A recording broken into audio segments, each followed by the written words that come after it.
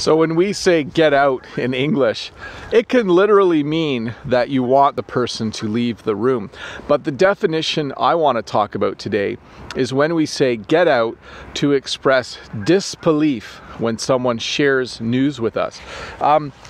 If you research this, it might say that we use the phrase get out when we don't believe good news or when we don't believe bad news, but in Canada we actually use it for both. So a good example would be if my sister said, I won the lottery, I won $1 million, I could respond by saying get out.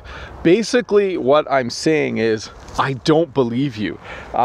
If my sister won the lottery, I probably would say, get out.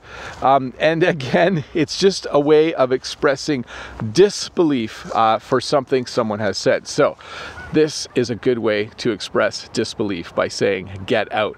It is actually a short form of a longer phrase, get out of here.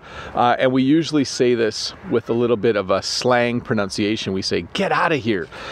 So again, a good example would be if my sister said, I just won $1 million in the lottery, I would probably respond in disbelief.